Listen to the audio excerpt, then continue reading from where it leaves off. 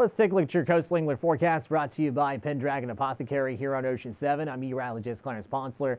As we take a look at the seas, they're at 2 to 3 feet along the sound and 3 feet offshore. There is a slight threat of showers, and we also have salinity levels at 11 parts per 1,000. We'll have south-southwest winds of 10 to 15 knots with higher gusts with water temps around 54 degrees. The tide range is at 2.2 feet with a low tide at 4:18 a.m. High tide is at 5:26 p.m.